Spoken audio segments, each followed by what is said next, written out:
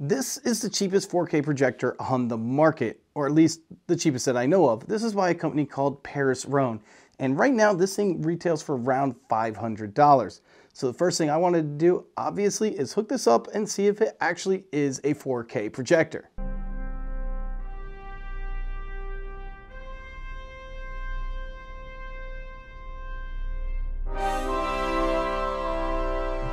Oh, there it is. It is actually a 4K projector and it is receiving the 4K signal. So with that in mind, I guess we got to do the full review. Let's get started. Paris Rhone is a 4K LCD projector. It does have two HDMI inputs as well as two USB inputs and a USB-C input. And when you turn this on, you're going to be greeted with a version of Android 9.0. Now from here, you can actually utilize your projector and you can hook this up either with Ethernet cable or via Wi-Fi. And although this is considered Android 9.0, when I was using it, I didn't find all of the apps that I would expect on an Android, so this does appear to be a custom version, and it might be a little bit of app limitations to it. First thing that I did notice is the projector is a little bit slow to respond. It does seem to operate relatively slowly. Now, from there, I did turn on the settings, and there are a lot of really great settings, such as autofocus, auto keystone. It even has object avoidance, and all those you can turn on. Just a word to the wise, when you do turn those on, it does require the projector to restart, which it will automatically restart. What I did find interesting, though, is that there were no settings for audio or video, minus just the brightness setting. And so in the beginning, I didn't know if there were actually any video or audio adjustments, which would have been a little bit disappointing. But already at this point in time, I could tell you that I would recommend using an external device if you want to get full app support, something like the NVIDIA Shield or a Roku. Next thing I wanted to do is hook up my laptop and do some video testing to see exactly what this projector has to offer. Once I plugged the HDMI in, it asked right away if I wanted to switch to the HDMI input. Just click OK on the remote control and it'll switch right over. I really like that. When I switched over to the HDMI input, I accidentally pressed the menu button on the IR remote control. And when I did that, it pulled up both video and audio settings. Now, this is where things get really interesting because I can make some video and audio adjustments, and that does appear to go over onto the Android side, but there still seems to be no way to adjust those on the Android side of things. So you do need to make those adjustments on one of your external inputs. So once I realized that I could actually change the settings on this, I did a calibration on it, and this is what I found out. And some of the results were actually relatively surprising. But for those who don't know what we're looking at, we're going to be looking at the delta error. Anything below 3 is imperceivable to the eye, and anything above 10 is something that most people can notice pretty easily. With a budget projector, we're trying to stay under 10. And what I found to be pretty interesting is the skin tones, for example, after calibration, we're at 6.6, and before calibration, they're actually an acceptable 8.3.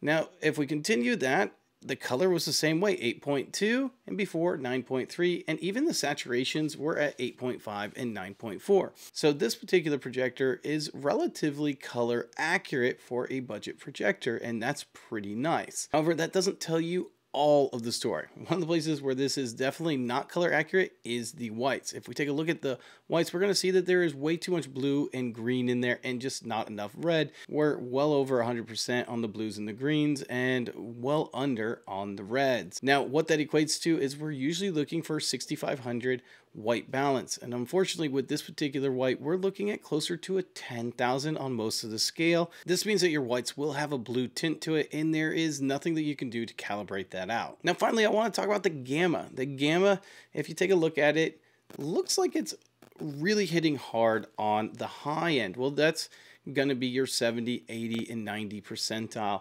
And that means that we're going to get some really bad clipping in the white areas. Now, after calibration, it wasn't nearly as bad. Let me go and show you what that looks like actually on the projector. with this scene from the Meg. We're going to go through the different video presets and take a look at them, and we're going to pay attention to the sky up here And as you can see, you're starting to see a little bit of cloud separation here. But as we go to like vivid, there is no cloud separation. It is extremely clipped, where we see no clouds at all, actually. And then when we go to the user setting, we're actually going to see now that we get a lot more delineation. And that's because when we calibrated it, we were able to get some of that clipping on the high end down. Now, before I go on to more of the testing, I want to talk about this because a lot of people equate 4K and HDR together. In fact, this actually says that it does HDR 10 plus. That's not what I found in my testing. When I did my testing, I only got a color gamut of 68% of Rec 709, which is not HDR, that's SDR. And that's actually the second lowest that I've ever tested out of all of my projectors that I've tested. Now, I did reach out to Paris Rhone and ask them what was going on, and because they're advertising HDR 10, and they said it depends on how I test it. Now, I'm not really sure what they mean by that, because when you test the colors, you test the colors. But I went ahead and put on some 4K HDR content, and sure enough, I did not get any new settings that showed up as HDR, and I was not getting any more colors. So as far as I can tell with the testing that I did, this is an SDR projector that does about 68% of Rec 709, and it is not an HDR 10 projector. It is, however, 4K. Now, another thing that we want to talk about is shadow detail, because that's something that some projectors struggle with. And once again, when we started playing something like Maverick here, and we play this scene, we're going to see that we lose a lot of shadow detail. A lot of the blacks and grays just kind of merge together in this scene. And unfortunately, that was something that showed itself quite often in deep and dark scenes. So definitely doesn't have the greatest shadow detail. Now, where this did really do a great job was with animated movies. And no matter what animated movie I put on, I got a lot of really great pictures out of it. And I would say that this is where this projector really thrives, and I really enjoyed using it in this manner. Now, I did mention that there were sound settings as well. Now, this is interesting because the sound settings, once again, you have to go to HDMI 1 or whatever input to adjust those. But this is really interesting, and I like what they did here because they basically made it an equalizer, and you can change different frequencies up or down depending on what you like the sound. And the other things that I appreciate is that they did actually true stereo sound. So they do have a speaker on both the left and right hand side, which makes it a lot better for people sitting on the right or left that might be listening to these speakers. And I did notice on Android operating system, it was relatively loud. In fact, it was really loud. Now, when I switched over to HDMI 1 on some of the apps, it was not as loud, but I do think that was more to do with the apps than the actual projector itself. Now, don't think you're going to get this amazing sound quality out of it. You're not. It does get relatively loud, but that's really about it. It doesn't have the deep low bass or anything. I would equate this more to a television type sound than like a soundbar sound. One thing I really want to note is the fan noise. This thing is extremely loud.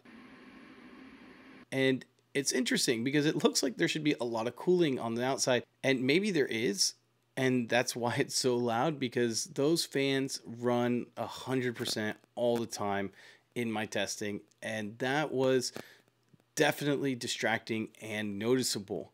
It was one of the louder projectors that I have tested. Now, we got to decide where to place this particular projector on our projector list. Now, since this projector is right now at $500, I'm going to go ahead and place it in the under $600 category. And I think there could be an argument that could say that this could be number one. For example, if you care a lot about pixel count and you watch a lot of bright, vibrant movies on it, then, maybe this would be number one for you. But for me, the lack of colors and really no HDR with that 4K, I'm going to have to put this down further. And I could see someone putting it above the Mogo 2, because Mogo 2 is only a 720p projector. But I'm going to go below the Mogo 2, and I think I'm going to put it, I'm going to put it above the Ultimia just because it's a 4K projector. Although I would not, if you're really looking for a budget projector, I'd probably go Ultimia over it. But somewhere in this range is where I'm going to put it. I want to know where you would put it. Would you put it somewhere else? If so, tell me, because I really want to know. All right, guys, this is Toyd's DO Audio, and I'm out.